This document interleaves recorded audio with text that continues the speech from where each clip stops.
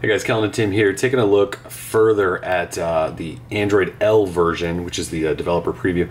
We want to show you the lock screen though, since it's changed quite substantially. So you can see I've got a few notifications up here, and then you also down at the bottom have shortcuts for phone, lock, and then camera. We just want to show you how to interact with everything. So the first thing is just to make it easy. So to unlock, you just swipe up, and that's pretty much it.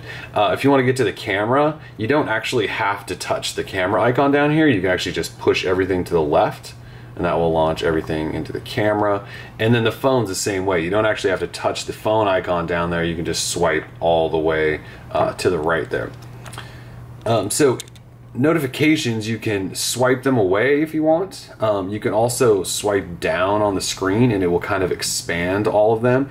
And I don't know if you guys noticed, but it's only showing 3, so Google actually tries to show you what it thinks is the most important stuff. But if I slide down, you can actually see there's another one hidden back there, which is a Google Now Portugal versus Ghana score there. So also when you're in expanded mode like this, if you just kind of tap down at the bottom sort of in an empty space, it does shrink those back up. You can also get into your quick shade or your notification toggles. If you want that to go away, you just sort of swipe back up, and then again you can just sort of swipe up to unlock.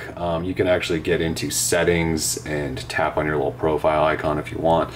But that's sort of the big changes here. So again, you can swipe these away if you want them to go away.